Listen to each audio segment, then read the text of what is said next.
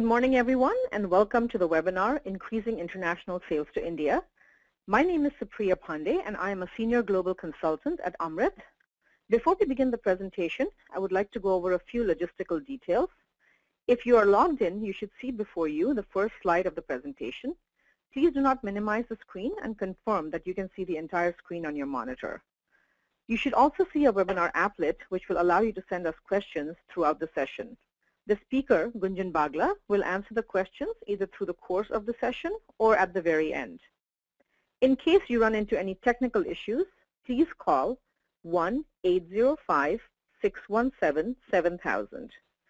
You might be asked for a meeting ID, which you can retrieve from the confirmation email we sent you, and it is also available at the bottom of the webinar applet. During the course of the webinar, if time permits, we will be conducting some interactive polls and would really appreciate your participation. If you have any questions after the webinar, you can always email us at usa@amritt.com. Again, that's usa@amritt.com. I would now like to go ahead and introduce our featured speaker.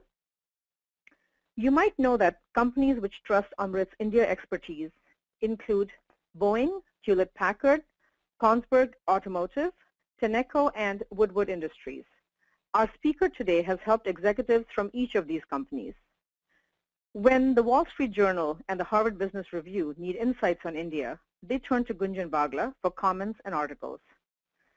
When the National Public Radio and BBC TV need a voice or a face who can explain India to the West, they turn again to Gunjan Bagla. His latest piece for the Harvard Business Review appeared just before Christmas, entitled How U.S. Businesses Can Succeed in India in 2015. Gunjan has an MBA with honors from Southern Illinois University and a mechanical engineering degree from the Indian Institute of Technology, Kanpur in India. He was president of the Alumni Association of the IITs for 3 years and is author of the top-rated book, Doing Business in 21st Century India. So now, here's Gunjan. Thank you, Supriya, and welcome to all of you who are joining from the United States, some from Europe, and I see several people from India joining in as well. This is a great time to be talking about expanding your international sales to India. You might know that Secretary of State John Kerry was in India on Sunday, and he spoke at the Vibrant Gujarat Summit about the idea of expanding US-India trade dramatically over the next few years. We'll get into some of the specifics very soon, but you should also know, you haven't seen this in the media very much yet, but President Obama will be making his second trip to India in just about 10 days. He will be the chief guest at India's large military parade, which is pictured here on the right side of this slide. He will be at the Republic Day parade on January 26th. There's a good chance that Commerce Secretary Penny Pritzker might join him as well, although we are awaiting that announcement. Several years ago, when President Obama announced the National Export Initiative in an effort to double American exports, I wrote an article for Business Week that the easiest country to do this for would be India. And now they're talking about a much greater increase, which we will get into in a moment. So here's the next slide. Take a look at the rate of growth of exports on the purple line. On the left side, you're seeing the rate of growth of goods exports to India, and on the right side is private services offered by companies. If you take all countries at 100 base in 2000, you see how India is the breakaway country in terms of expansion of exports. Our contention here at Amritt is that this is just the beginning of the curve. There's a lot more potential that we haven't been able to get to for various reasons, and we expect that 2015 will be the turning point where we will see India break out, much as you saw China break out in the 90s. If you look back last year, according to US government data, these are some of the top categories for products being exported to India. So you would expect Boeing, America's largest exporter, to be a participant with both its civilian and military aircraft. But petroleum and chemical products and fertilizers and plastics and machines and engines, instruments, medical devices, electrical apparatus, telecom equipment, The range goes on, and then there's products that we grow in this great country of ours: wood and wood pulp, fruits and nuts, Washington apples, you name it. These are some of the top categories looking at the past.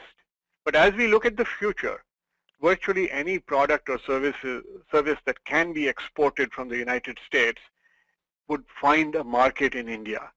We've seen an amazing receptivity to American brands, American companies, and American products and services. So I'll be happy to answer questions from any of you about your specific products and industries to the extent that we can talk about in a public forum. And then, of course, I'm happy to take private questions from you by email later on. So why is there so much excitement about India right now? This slide tries to capture some of the reasons. If you look at the pictures, you will see that Mark Zuckerberg, the CEO of Facebook, was in India just a few months ago. And a few weeks before that, Sheryl Sandberg, his chief operating officer, was there in India.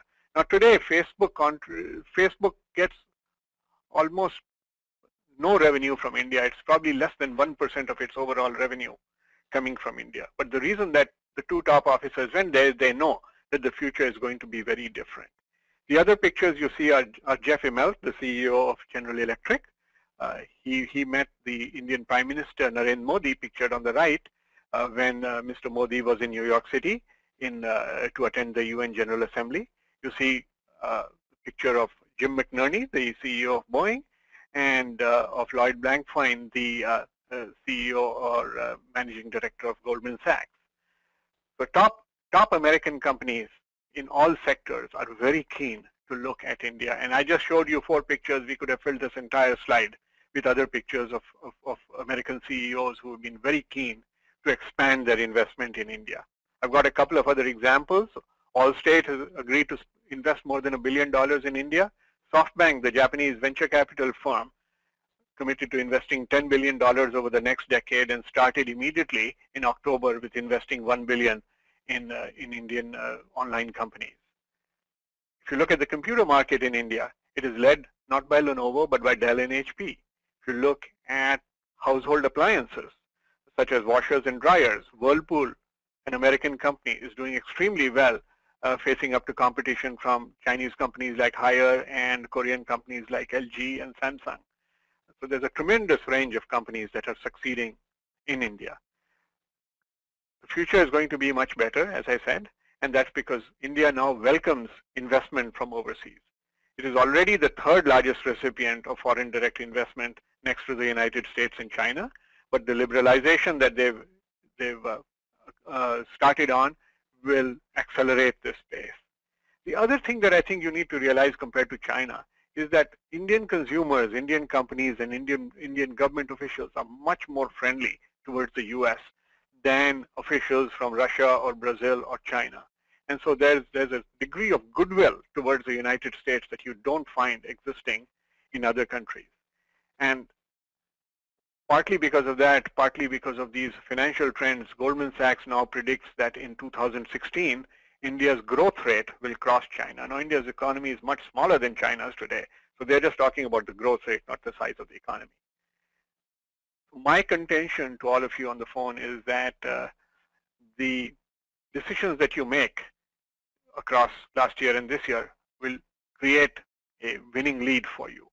And the executives who make those decisions will benefit from the success in their career path within the companies. So here's one example from just down the street from where I'm sitting in Cerritos, California, is the factory for Boeing where they make the C-17 transport aircraft. And this is one of the ones that was shipped to India. India is now the largest operator of the C-17 aircraft, next only to the US Air Force. They bought 10 of these planes and they have a right to buy more if necessary. So this was a $4 billion order paid for by Indian taxpayers, funding jobs right here in Southern California where I live. It's not just large companies, however, that are benefiting. On the bottom left, you have a picture of products made by one of our smaller clients, Trigicon. These guys make the sights that go on to rifles and guns that are used by police and soldiers, and they've had tremendous success with our guidance in taking their product to Indian security forces, and they expect to continue to do so for a number of years. Gunjan, this might be a good time to conduct our first poll and get a sense of the audience. Sure, go ahead, Supriya. Okay, so I'll be launching a poll. Please take a moment and answer, just so that Gunjan as a speaker has a better sense of your experience.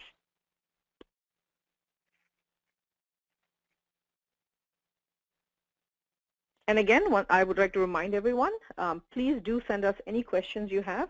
Gunjan answers them throughout the session. If you have questions that come up from the slides or questions you might have had before you came to the presentation, and we will make sure that they get answered at some point. Again, please take just a couple more minutes. We're doing pretty well. We're just expecting a few more folks to answer, and we shall go ahead and close the poll. Okay, you will need to show the results. I have.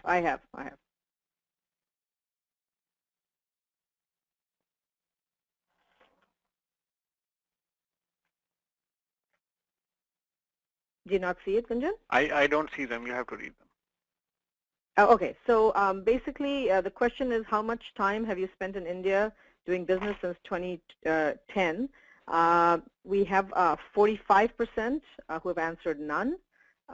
Nobody has done less than 10 days. 15% 11 to 30 days, 30% more than 30 days, and 10% I live in India. Terrific. Okay, so most people have very limited experience being in India, and I'll use that as my baseline. For those of you who live in India who have spent more time, please bear with me. And if you have any advanced questions, I will take care of those as well. Now the slide that we are looking at, can you hide the poll and show the slide? Yeah, it's done, Gunjan. Yeah. All right. So this slide is adapted from an article in The Economist where they looked at many major companies by the percentage of their market value that is attributed to revenue in India. And so you see at the top of the list are companies such as Suzuki of Japan, which interestingly is not a big player in the motorcycle market in India, but 59% of their total market value of Suzuki of Japan comes from selling cars in the Indian market. You look at British American Tobacco, and they are the principal owner of a company called ITC in India, which is very big in consumer products, in shipping, in paper, and of course in cigarettes. You look at Unilever, one of the largest consumer product companies, and 15% of their market value comes from their Indian revenue, and the list goes on and on. Now, you'll notice that there's not a lot of American companies on the list. In fact, the one with the largest share of its market value coming from India is Cummins from Indiana. They've been in India a while, and there's some excellent case studies describing how they have adapted and succeeded in the Indian market. There's a picture on the right which shows one of their factories making engines in the city of Pune in western India. GE has a good chunk of their revenue coming from India, although they don't disclose the percentages. Much of their products are manufactured in the US and then shipped to India, going to the power plants and to many other facilities. So our expectation is that by 2020 or sooner, India will be a $500 billion trading partner with America.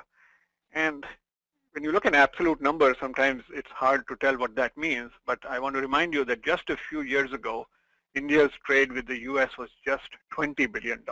From 20 billion, it has grown to 100 billion in about 5 years, and now they're looking at a 5x growth over the next 5 or 6 years.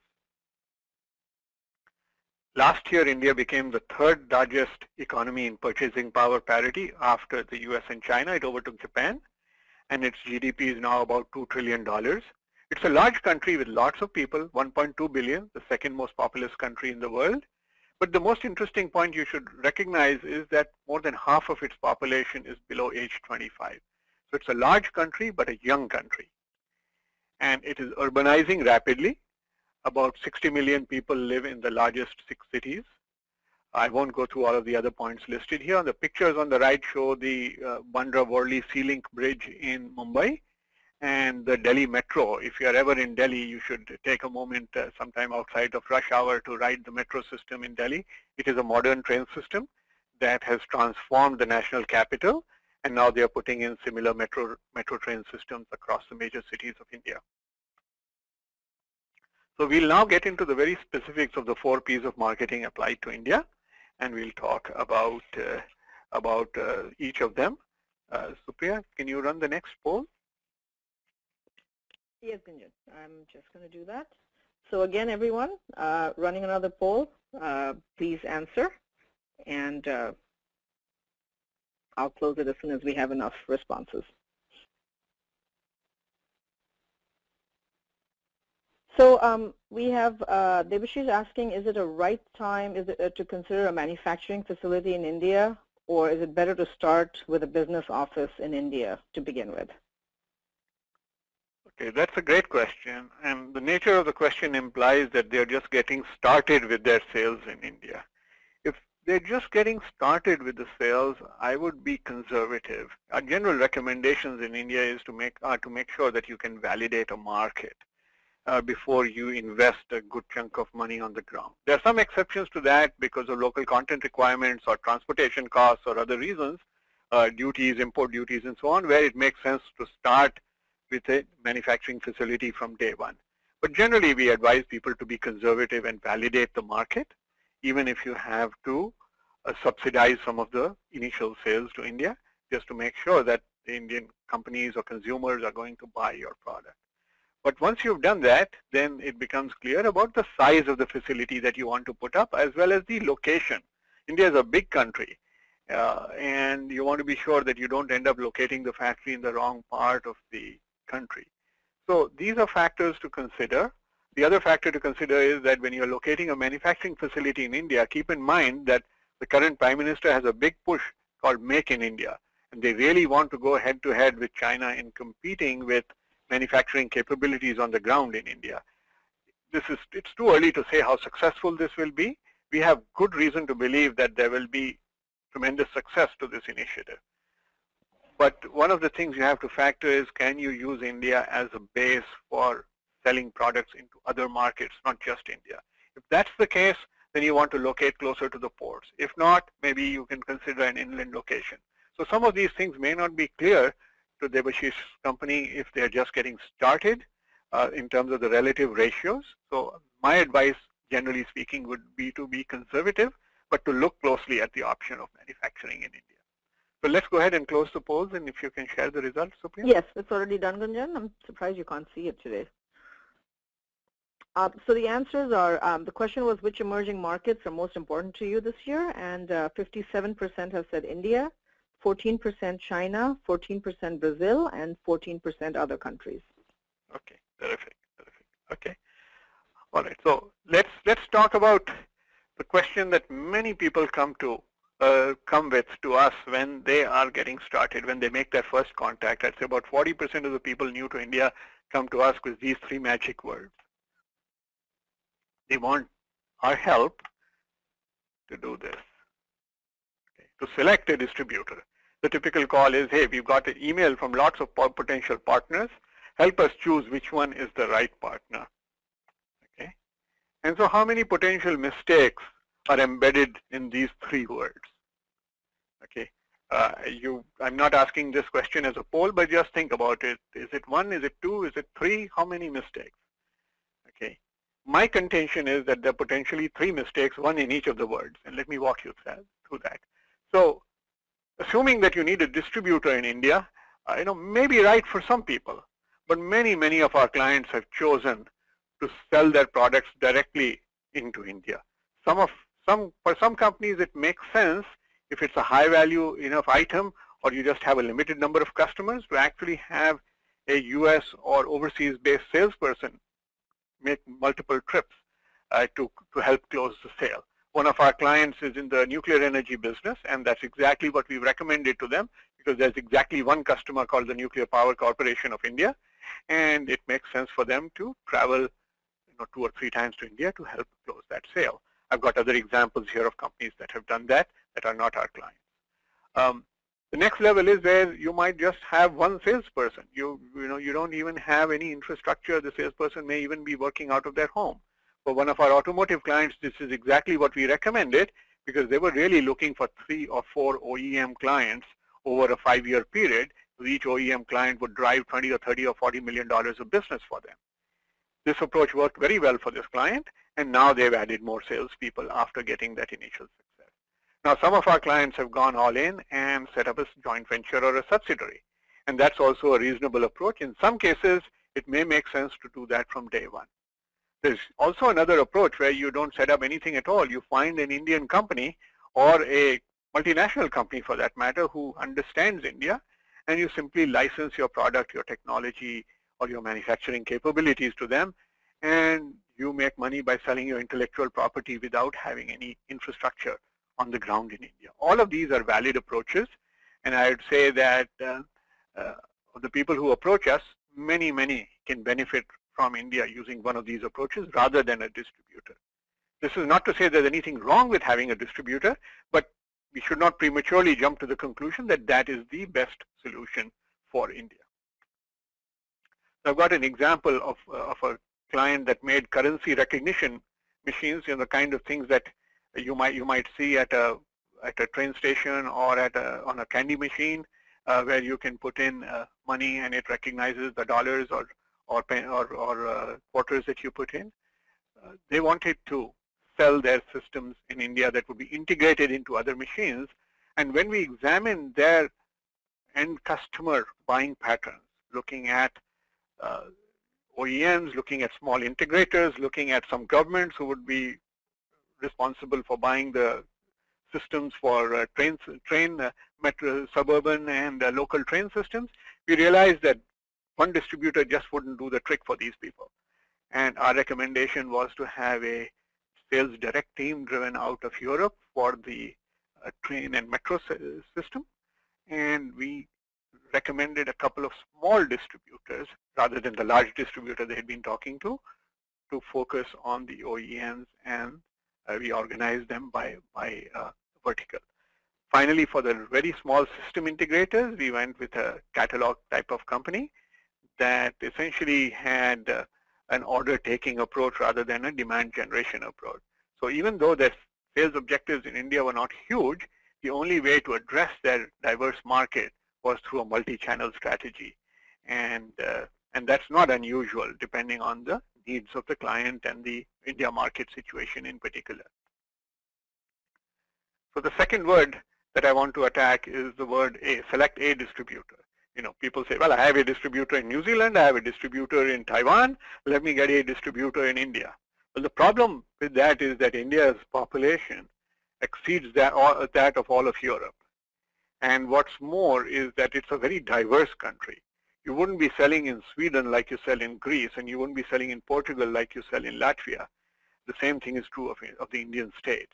And there are many reasons why you want to consider the idea of having multiple distributors. And I want to differentiate between the idea of an importer and a distributor. You may have a single entity that imports your product into India and has the regulatory licenses and all of that to do so and pays the duty if necessary.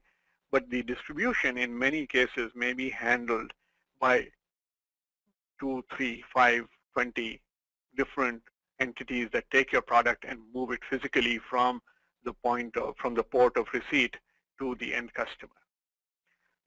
This may be different for you compared to other countries where you have entered, but this is the nature of India, where very few distributors have a large national scale. And some that do may not consider your product to be important enough to promote vigorously. So keep this in mind. And finally, the word select seems to imply that we have a list of people who have contacted us, and one of those must be the right solution. And again, we find at least 50% of the time that the right solution might be somebody who's so successful in selling within India that they haven't taken the time to contact you. The people who are sending inquiries on your website, who are running around at trade shows meeting you, might be those who don't really have enough wherewithal to make those sales in India for you. This again is not always the case, but what I'm saying is that it would be unfair to enter the Indian market without doing a closer look, without taking a closer look at the potential of distributors, channel partners, JV partners who might not have contacted you. And again, US companies are somewhat behind, as you saw on the earlier slide, compared to Europeans and Asian companies. So some of the very well-known brands in the US may not be as well-known in India, and this is part of the reason why you have to do this. Let's move on to beyond the distribution side to the product. And here's a short story about a client whose product we tweaked to be able to adjust to the Indian market. These guys had been in India for a short time, and their sales in year 2 were way below what their projection was. They couldn't quite understand why. So they hired us to look at this, and we found very quickly that their pricing was appropriate for the Indian market. They'd done the right thing as far as advertising and promotion. They had appointed a limited number of distributors, but their sales plan had considered that because, again, they were being conservative in going to India. But what was happening was that people would buy the product and then they wouldn't get very many repeat purchases. And we discovered this through some of our intuitive analysis, but then we went out and conducted focus groups in 4 cities.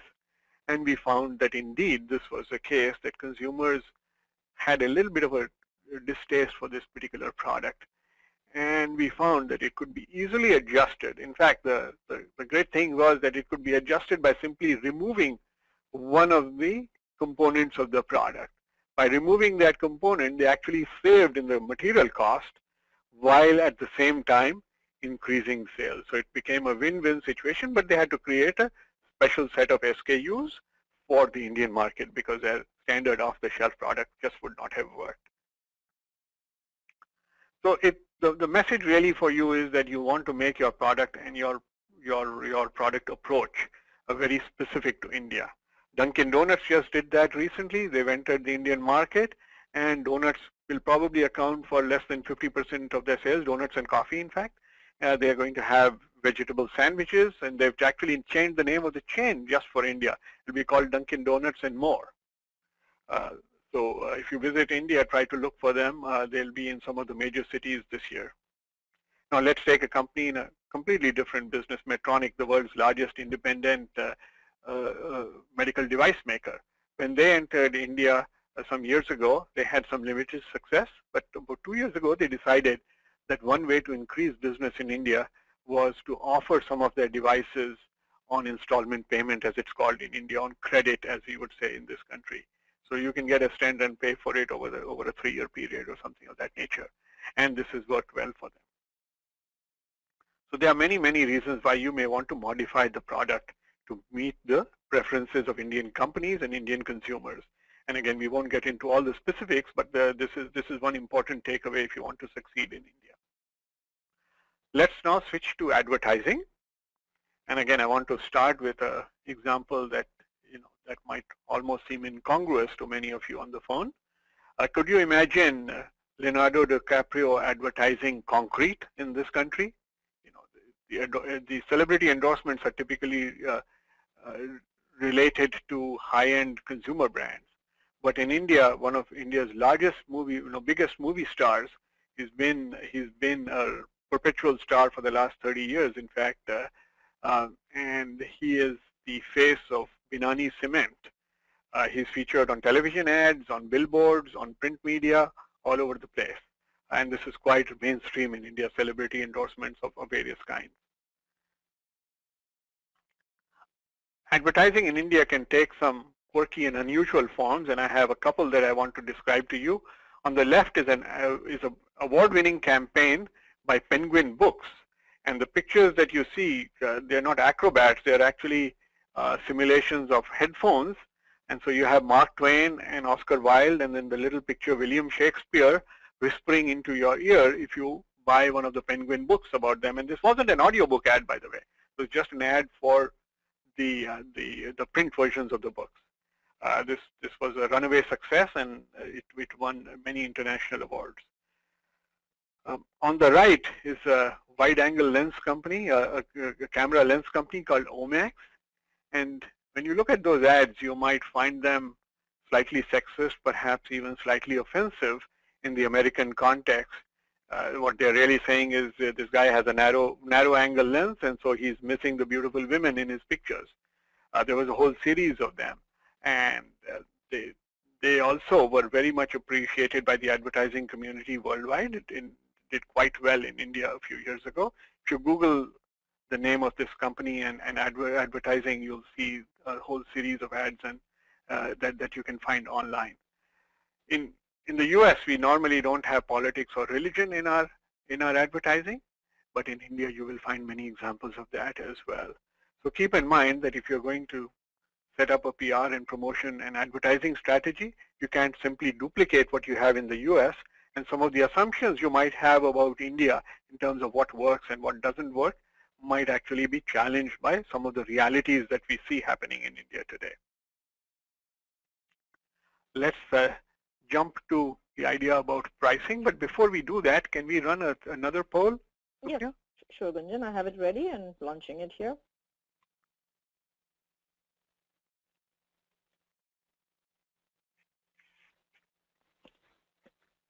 I'm going to go ahead and close the poll, Gunjan. I think we have most people have answered. Okay. Can you read the question and the answers? Yes. So the question is, how would you characterize your sales in India? And we have 24% who are considering the idea, 29% say we have limited sales in India with plans to grow, 24% say that India sales are an important part of our company's success, 10% say that we have an India subsidiary, factory, or joint venture, and 14% it's not applicable. So they're pretty evenly divided. We can't focus on one or the other. Right. Yeah. Okay. All right. So, we have the price slide up? Yes. Terrific. So when Secretary of State John Kerry was in India on Sunday, he actually took time to visit the new Ford factory in the state of Gujarat, where they manufacture some of the cars in India for the Indian market as well as for export to over 30 countries. Ford has multiple factories in India. The one in Gujarat is one of their newest. They also have a factory in Pune and I believe one in Chennai. Ford has been in India for the longest time, but for a while all they were manufacturing were tractors in a contract with in a joint venture. And they got into the automotive business just a few years ago.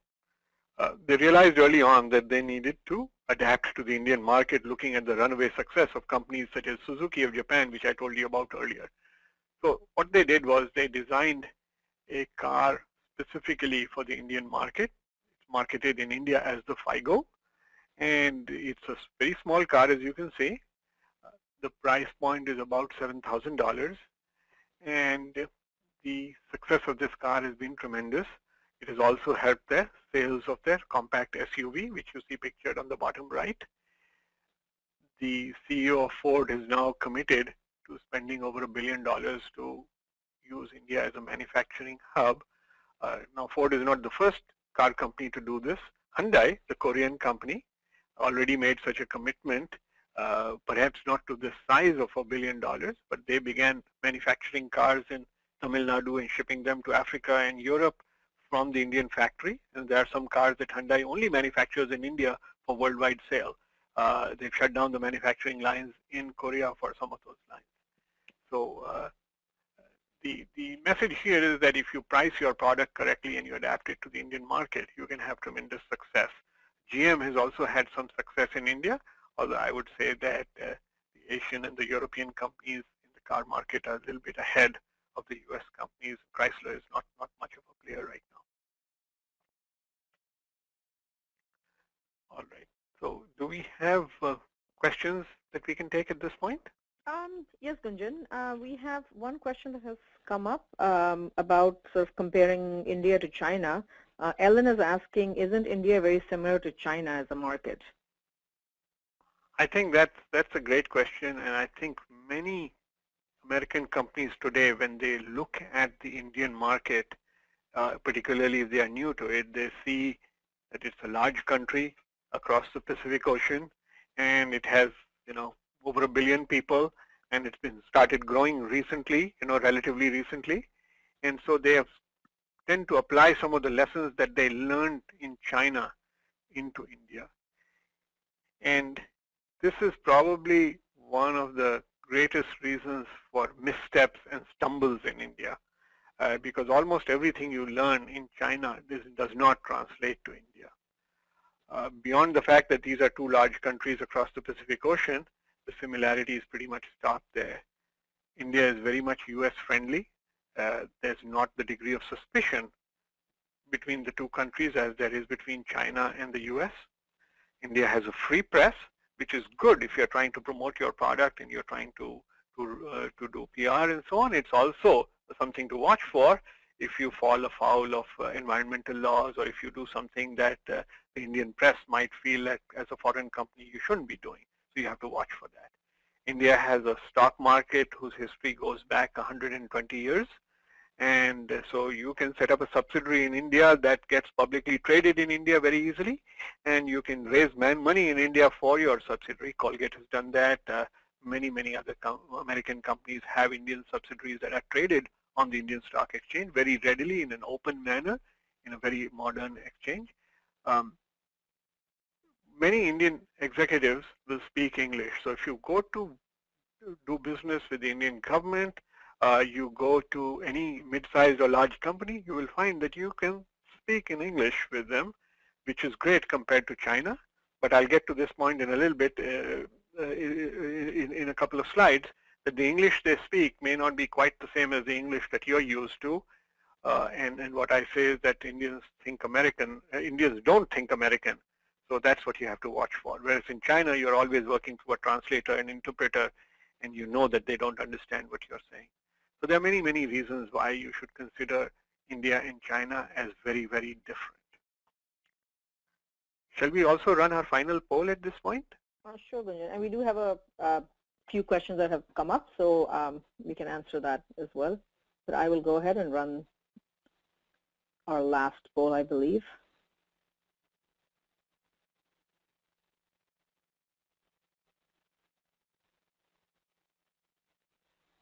So sort of tying to the last question, Gunjan, we have a question from John asking about how strong is the influx of cheap Chinese-made products. And he's asking if is the average native of India interested more in price or high quality, reasonable price, good value? Okay, so let's take each question one at a time. Let me start with the second question. So in a country of 1.2 billion people, where you have some of the world's richest people living and many of the world's poorest people living, I find that averages can only mislead. So I don't tend to recommend anything for our clients that's based on averages. It's really driven by the product and service you offer. Are there enough people in that segment in India to buy that product or service?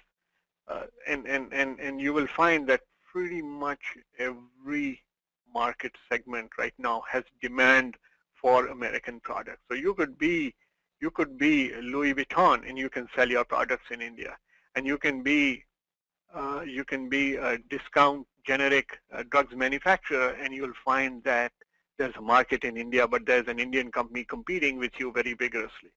So across the board, at every price point, at every quality level, there is a demand. What there is not is the assumption that if you have a product optimized for American customers, whether they are companies, governments, or consumers, that all of the things that American consumers or companies value will automatically translate into value in India. And that's why a lot of people who take their products to India end up saying, hey, the Indian customer is only interested in price, not in value. They're interested in value, but they're interested in value on their terms, not value on the terms of somebody who lives in Detroit or Phoenix. And so, for example, labor rates in India are relatively low. So maintenance costs and repair costs are not as much of a factor if you're selling a machine into India. And if you've designed it in such a way that downtime is much lower, you better have a good production reason rather than a low labor cost of repair kind of reason. Okay. So you have to understand the drivers of decision making in India. Cash flow is king in India, and in the US we are used to much easier credit. Interest rates are lower here than in India, and so an Indian executive buying a piece of equipment or buying product has to consider all of these factors in making their decision. The American companies who adapt to these kinds of considerations, such as Cummins has done, such as many other American companies have done, find tremendous success. Okay, can you repeat the question, the second part of the question, to be sure I answered it fully? Sure, Gunjan. Hold on 1 minute. I guess the second part was that is the average native of India interested more on price or high quality, reasonable price, like a good value? Yeah, so I would say they're more interested in high quality for a reasonable price, but high quality by their definition and reasonable price by their definition, not by American definition. And can you read the first part of the question? Yeah, it was how strong is the influx of cheap Chinese-made products? John was asking specifically when it comes to solar and off-grid solar products, but that's a very, you can maybe take that offline later on. So in India, doesn't have country-specific quotas or limitations of any kind for the most part. India was a founding member of the World Trade Organization, and so Chinese companies have equal access to the market as American companies or European companies. And absolutely, there's a tremendous amount of Chinese product available in India in solar as well as other fields. This does not mean that American products aren't being successful. In fact, just yesterday I was reading an article about how a $4 billion project using American products has been sanctioned in the states of Gujarat and Rajasthan to build out solar power, solar utility scale solar perhaps. There's plenty of American companies that are having success in India, but they face the same kind of competition that they do in the US. So I don't think that you can consider that the Chinese won't be there in India. I was at a solar trade show about 3 years ago, and certainly the floors were lined with both American and Chinese companies. There are plenty of US companies that are succeeding well against Chinese competition. So I would not hesitate from going into India because of that reason. Great. Thank you, Gunjan. And I have closed the poll. The question was, what might be a company's biggest challenge to success in India? We have 21% say that it's finding the right business partners, distributors, etc. 47% feel that it's reaching the right potential customers. 26% say it's charging a price that Indians can afford and make a profit. 0% feel any difficulty of travel is an issue, and 5% say other. So. Okay, got it. All right. So what is the largest group? It's reaching the right potential customers. Got it. Okay. All righty. I think I've addressed the issues that would relate to this question, but I'll be happy to take on follow-ons as we go on. Mm-hmm. So let's move to the final stretch of the webinar. And I almost wrote an article for the Harvard Business Review entitled How to Fail in India. The editors decided that it was too negative sounding a title, but the webinar I have the liberty to share this with you. So there are 3 quick ways to fail in India. First of all is the assumption, if you do some study about India and you read all the marketing literature put out by Indian media, corporate India, and even American media, you might get the impression that everybody in India speaks English. So you should have an easy time traveling from New York or Chicago to India, and you'll be able to understand how people communicate. So my message to you is that while you will understand the words and the sentences, the paragraphs and the themes under this may not be clear to you.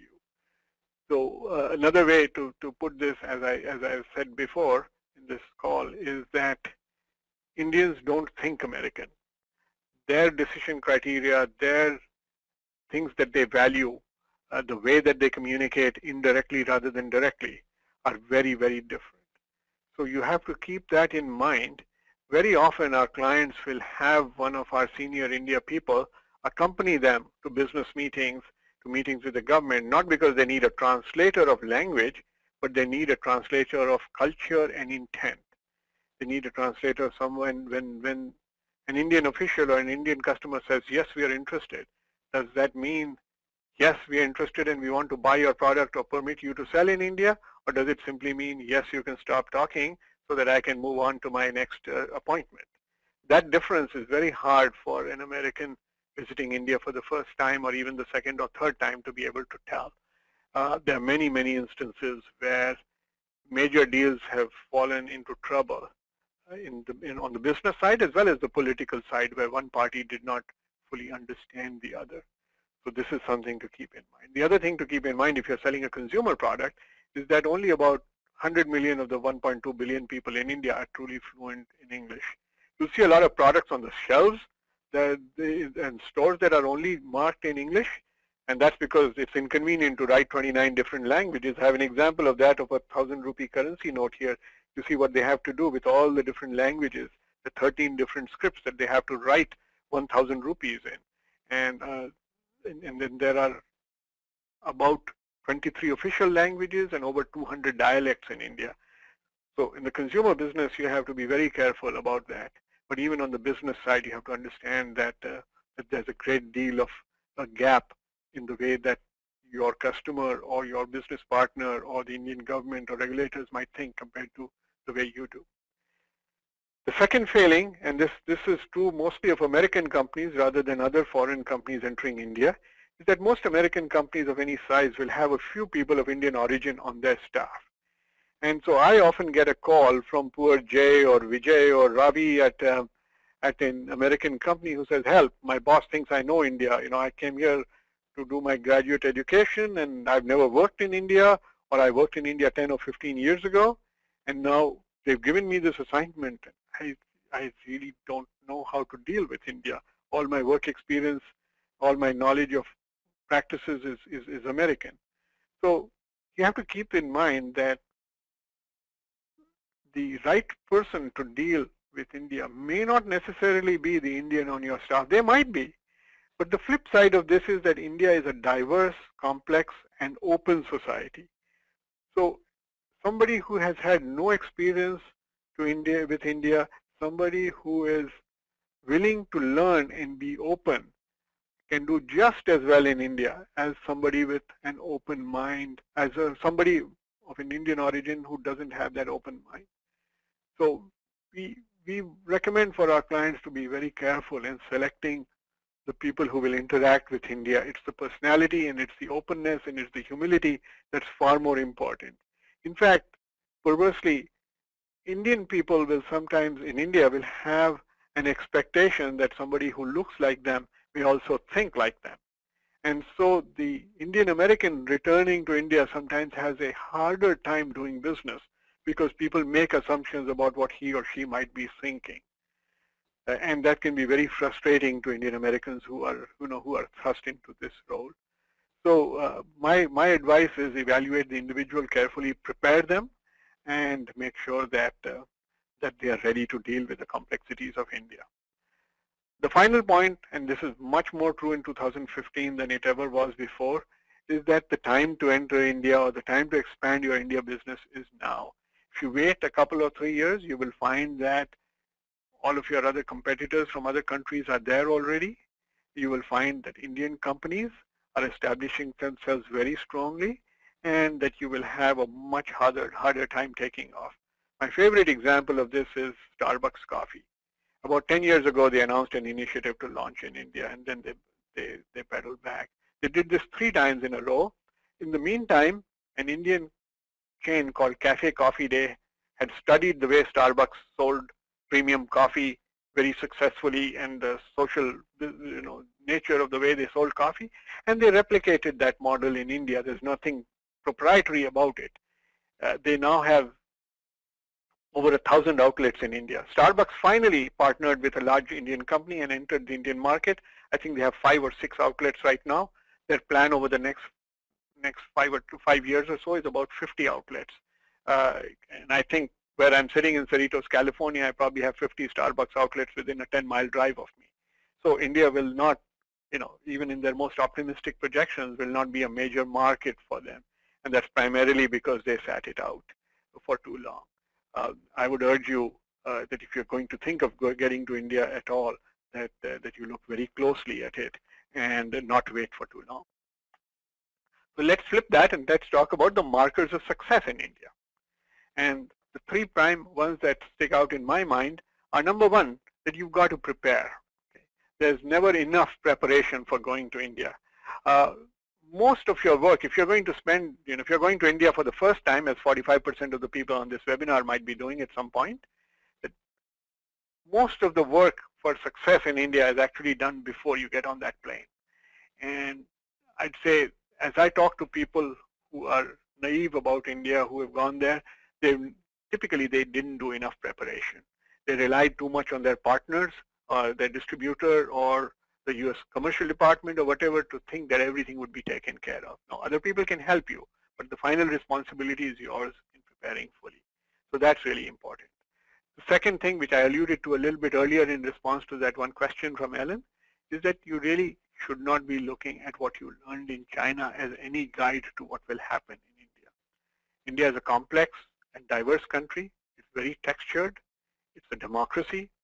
It's a pro-American country. There are some small elements that are very vocal that don't like America, but I'd say 90% of Indians, and the survey by the Pew Center confirms this, 90% of Indians have a positive view of the United States. Whereas for the Chinese, I think the number is much lower. For the Russians, it's much lower. Brazilians also, it's moderate.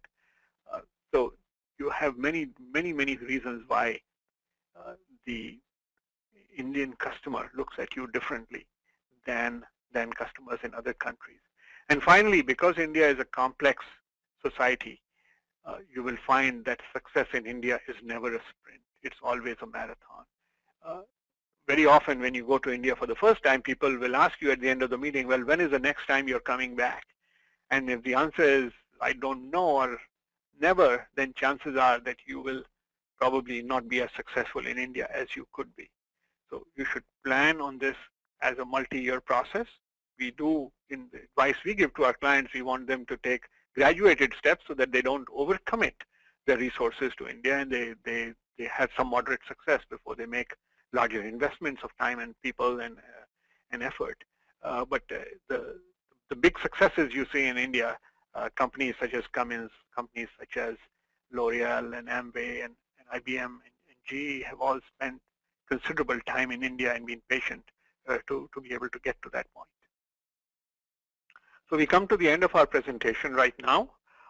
For those of you who are interested in more information, you can drop an email to usa@amritt.com, and we'll send you out a copy of my article that appeared in the Harvard Business Review just a couple of weeks ago, entitled How American Businesses Can Succeed in India in 2015. So it's very timely and relevant. If you register on our website, there's papers that you can download, and we keep putting up more information all the time. And of course, if you have specific questions relating to our services, this is not a selling webinar at all. This is just meant for education. But if you have specific questions about your company, send us some details about what you want, and we can arrange a phone call for one of us to talk to you. But at this point, I want to take the remainder of the questions. Supriya? Yes. So we have a bunch of questions. I'm going to go through them as fast as I can. The first one is from Andrew, who has also requested a meeting or a call with you, and we can set that up after this. His question pertains to payment options. There's, I guess, a fear of not getting paid, and the most common methods of payment, letter of credit, documentary collections, etc., don't always work. So do you recommend payment options, and do you work with companies so that they can, help facilitate these transactions and protect both the importers and exporters? Yeah, that's a great question. And for anybody new to doing business in India, I think selling your product or service and getting paid for it should really be the same question. You haven't made a sale. If you don't get paid for it, that's actually much worse than not selling the product. So we are very conservative in our recommendations about dealing with that. And you can't simply go to a DNB report for an Indian company and hope to gather sufficient information about them. So evaluating the financial creditworthiness and the dependability of the people who are going to pay you is very important. You can, in many cases, ask for advance payment, and there's nothing wrong with that if you can justify it. You can ask for a substantial advance. That often works as well. If there are instances where you have to extend credit beyond that, then it's something that you want to evaluate very carefully. We've had a a number of clients come to us who extended credit in India when really there was no call to do so. It's quite expected that any Indian customer will ask you for credit, but then it's up to you as the company doing the business deal whether you do want to extend that credit. So this is something that during the discovery process and figuring out the ecosystem that we can evaluate very readily and give you recommendation based on the ground work with the prospective customers. And there will be some business we may tell you to walk away from if we feel that the particular customer is not creditworthy or is not reliable. And this is no different from what you would do in the United States. I think sometimes there's some kind of assumption that just because they are far away and I have less visibility, that I need to do less due diligence. In fact, the opposite is true. You do need to do more due diligence, and you can't rely on structured reports from companies such as DNB, which is, by the way, DNB is active in India, but we've seen that they're not, the data that you get from them is not as reliable, and sometimes there is no data from them. Okay, thank you. Andrew, if you have anything for any follow-on on that, it will be best to put in email because I don't know what business you are in and what your prior background is when dealing with India, but we can take that offline. Great, thanks. We have a question from Nick who's asking, what is the percentage of growth, what percentage of growth of companies are coming to India from the US? What percentage are coming from the US? I guess I think what he means is, what he's implying is compared to companies from Europe versus Asia, Japan, whatever, what percentage are American? This varies by industry. Historically, American companies weren't really interested in India at all. So if you ask me the question 20 years ago, the answer was very simple. Very few American companies were going there. Today, most European companies of any size are well established in India, as are many Korean, Japanese, and Chinese companies. So if I look at the new traffic coming to India, American companies are probably disproportionately represented. The one place where this becomes extremely clear, because there's a small number of customers and you can see this, is the defense business. In the year 2001, there was almost no defense business going on between the US and India. And the first sale of weapon locating radars happened with Raytheon just a few months after 9/11. It was a small sale by defense standards, $150 million or so. And very soon after that, the Boeing and Lockheed and others began addressing the Indian market aggressively. And today, the US has overtaken Russia, the UK, France, Israel, and become the largest supplier of defense equipment to India. I mentioned the C-17s. India bought the P-8s. India is buying Apache helicopters. Is buying the C-130 transport aircraft. Sikorsky recently made a sale of helicopters. So a whole range of equipment. Yeah. So the trend is far more American than it used to be. But again, these questions are more interesting, I think, when you look at your own industry. If you're not in defense, what I'm saying is probably meaningless to you. So we've got to look at your particular industry. And if for those sending questions now, and I'll stay on as long as I need to, but do tell me a little bit about your industry, so perhaps I can characterize the question more appropriately. Okay, great, thanks. Then we have a question from David. He's asking, specifically again in relationship to an IP law firm. They're exploring business opportunities to export their services. And he's asking, do you see opportunities for U.S. service companies in India? So for U.S. service companies, yes. In fact, one of the great myths about outsourcing from India is that it's a one-way street where the only thing that happens in the service business is that American companies outsource call centers and tech support and customer service to India. There's a lot of that going on, but there's an almost equal amount of business, a substantial business of Indian companies asking for American services. Some of the fields where this is very active is professional engineering services. Bechtel, the world's largest engineering and construction company, based here in California, at one time had 3,500 engineers working on a refinery project in Western India. You look at most of the large engineering and construction firms, and they have a thriving business supporting the growth of India's industry and economy. You look at architects, and it's the same thing. Many of India's most iconic buildings, whether they're office buildings or residential buildings, are being designed by American architects, sometimes in collaboration with Indian firms as well. When you look at law firms, though, I have to double check this, but the last time I looked, I think that foreign companies, foreign law firms weren't permitted to act directly on the ground in India.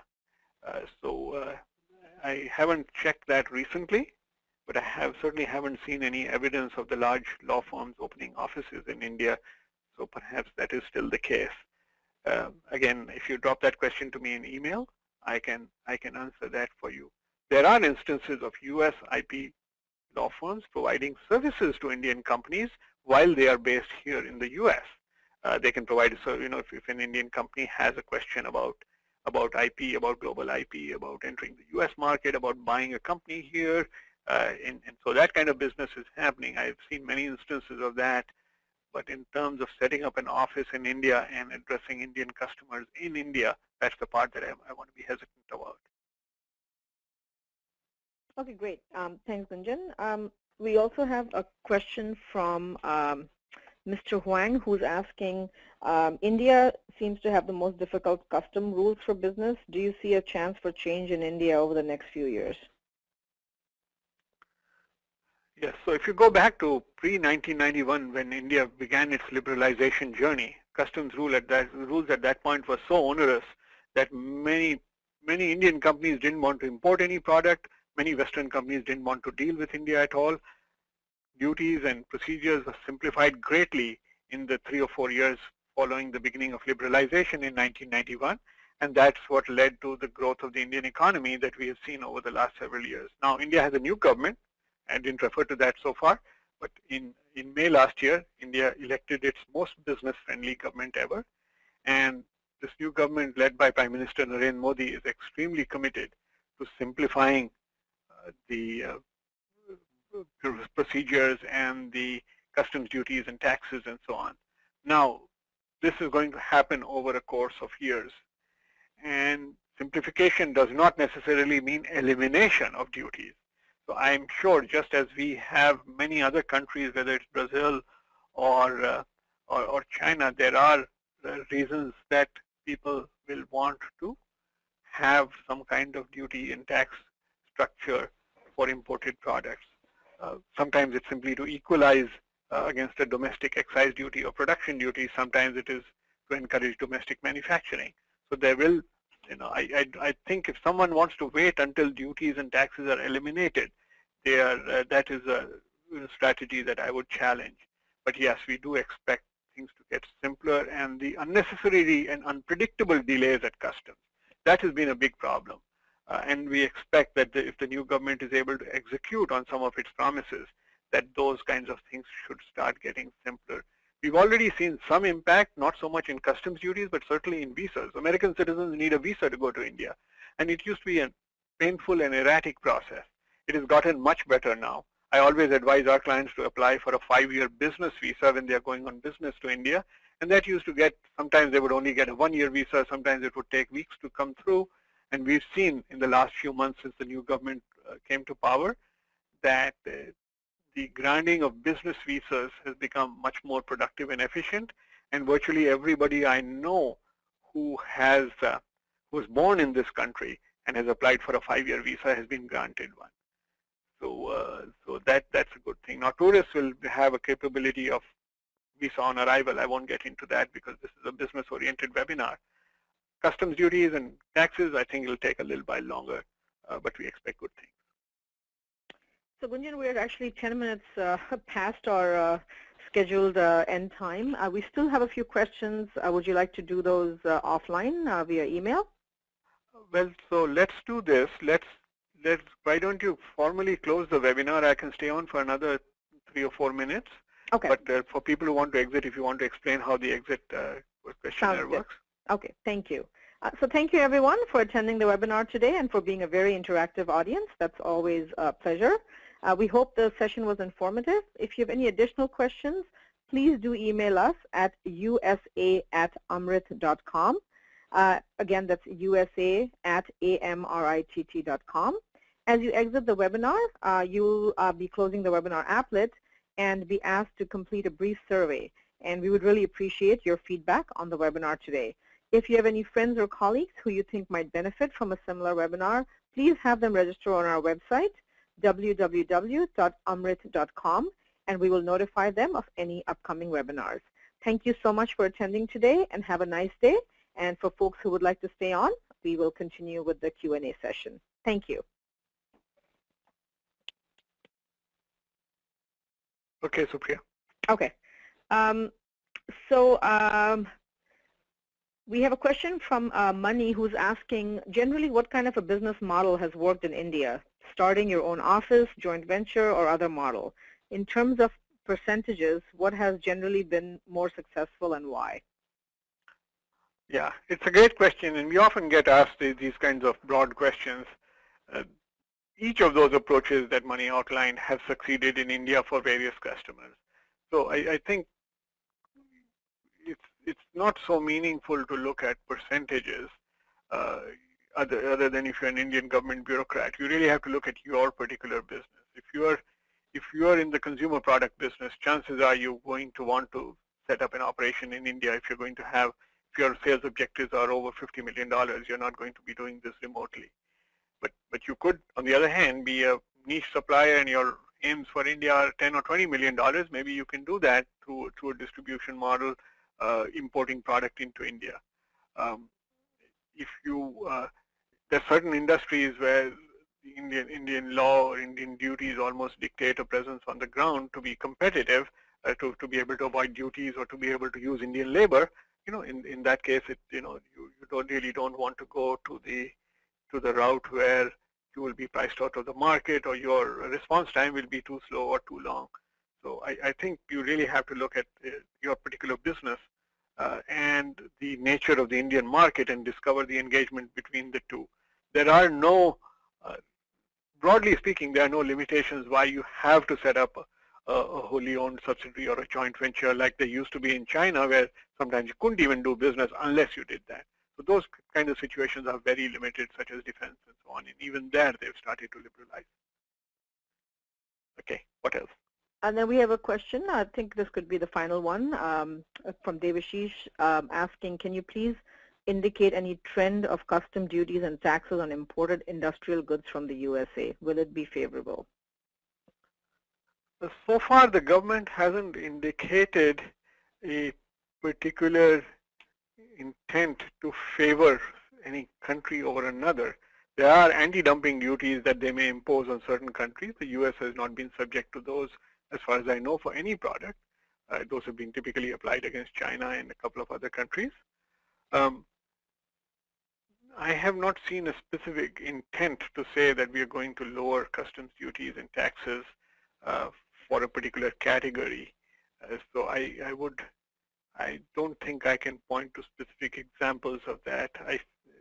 Certainly we will see that happen over time, but right now the government is much more committed to the idea of simplifying the processes and to passing this new uniform tax across the country called the Goods and Services Tax, which in India will require a constitutional amendment. And so I think for the next few months, that's where their focus will be. There will be a financial budget announced in February in India. It's an annual event and it's watched by every Indian on television and online. And the new finance minister will probably have some of his policies being, coming into action. So at that point, we will know what they're going to do, at least for the fiscal year that starts on April 1st. So I would say stay tuned. It's an event that we will cover in our blog, theindiaexpert.com, and I will probably tweet about it live. So that's a good time to be able to get more specific information. At this point, between December and February, the government is very close-mouthed and very secretive about the decisions they've made in this budget, which might affect taxes and duties and so on. I would say that any rumors you hear are just that, rumors. There have been no official pronouncements as far as I know. Okay, well, we should call it a day for this webinar then. Yes, I've really enjoyed interacting with each of you, and I look forward to personal interactions with those of you who would like in the future. Great. Thank you, Gunjan, and thank you again, everyone, for attending today. Again, if there were any questions that you still had, feel free to send us an email, usa@amritt.com, and we look forward to interacting with you in the future. Thank you, and have a good day. Goodbye.